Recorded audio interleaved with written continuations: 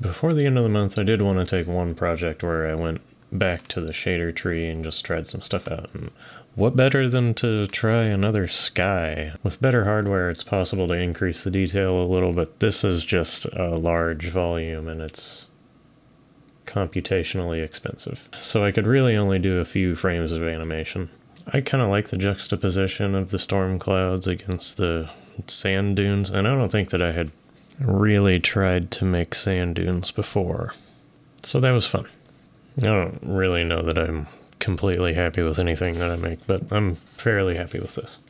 Didn't take very long to make and it looks alright.